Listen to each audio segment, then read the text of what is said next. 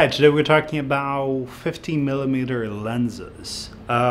So I found myself with a handful of 50mm and realized that I don't really know the difference between them.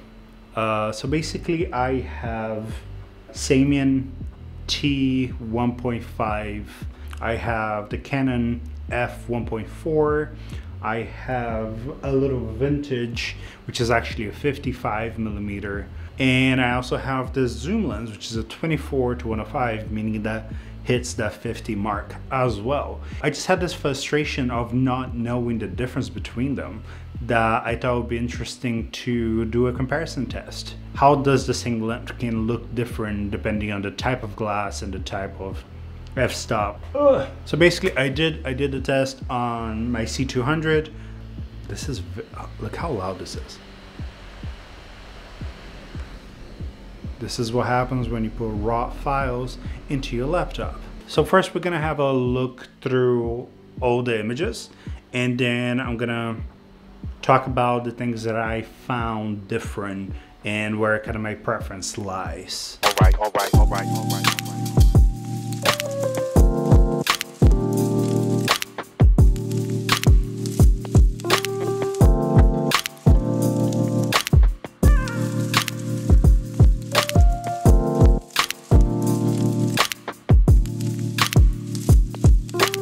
So basically for me, the two things that really defined was sharpness and how it reacted to light. Those two really stand out for me in all the lenses. Looking at the 24 to 105 and the 50 f1.4, because they're both Canon, I felt like there was a little bit of a similarity there, but because the f1.5 has a bigger aperture, I had to put two stops to get a similar exposure, which gave me a much richer depth of field.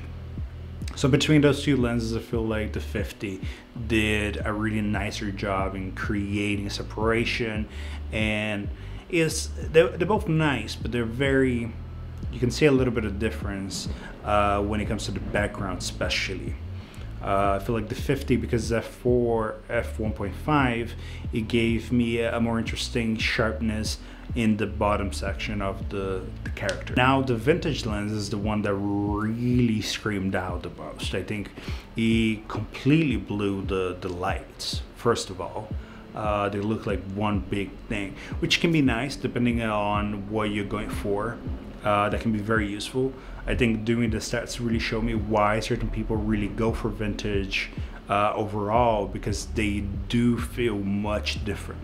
They're much softer, and they kind of bloom all the lights, which is something usually you would use something like Pro Mids for. Vintage lenses kind of do it by themselves. The Samyang 50 is the one that I personally preferred. I feel like the focus, the sharpness of the focus was a lot more precise. There was a lot more I could do with, so that it allowed me to kind of go back and forward. And even if you notice, even being able to focus on the sword of Deadpool or the eyes of Deadpool, being at 1.4. How the light's still a little self-contained, but is a little bloom from the depth of field. I think that's something that through my eyes really works, and what I personally like more in my images. Something that I found very interesting is if you notice the shelf itself. If you look at the shelf itself through the different images, it's some of them something like the vintage, because it makes the image so soft you almost lose the shelf, which for me is a little too much.